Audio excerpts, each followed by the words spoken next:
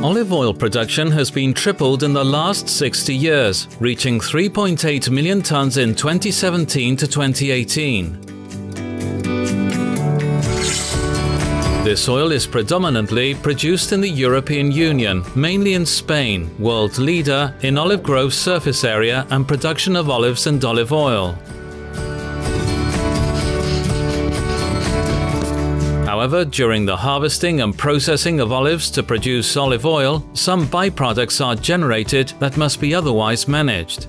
Olives are composed of 85% pulp and 15% stone. This means that olive oil production generates around 360,000 tons of byproducts per year in the form of olive stones in Spain. Los subproductos, lo que son los restos de la extracción del aceite de la industria agroalimentaria, pues digamos que tienen que tener un aprovechamiento. Y aunque el hueso de la aceituna tiene un componente, digamos, de utilización energética en biomasa, nosotros queríamos darle una vuelta de tuerca más. ¿Cómo podemos alargar el ciclo de vida para que ese final, que puede ser lo que es un ciclo energético, pero una utilización previa antes? This byproduct represents a considerable source of compounds with high added value that fits the model of circular economy promoted by the European Union. This is what led us to research alternative valorization processes for olive stones.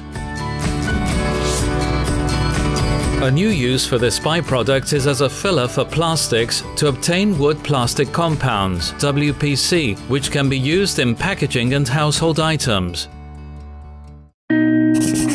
The GO-OLIVA project consortium is composed of EIP, an Andalusian cooperative of olive oil producers, and AIMPLAS, which is working to obtain new bioplastic compounds for their use in the manufacturing of sustainable packaging for olive oil products. Este nuevo material es EIP-Plast y es totalmente ecológico porque está compuesto por una carga o refuerzo natural procedente del hueso de la oliva y un material bioplástico.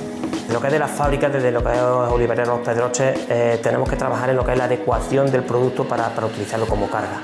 Eso supone de coger el hueso de la aceituna, como lo obtenemos de la molturación, de la separación en el proceso de extracción del aceite, y ese hueso es el que tenemos que acondicionar. Tenemos que hacer un proceso previo de despulpado, una limpieza exhaustiva, un desecado, por así decir, de los restos de humedad que tenga, reducirlo al máximo, y después tenemos el hueso totalmente limpio. Tenemos que pasar al tema de molido y tamizado.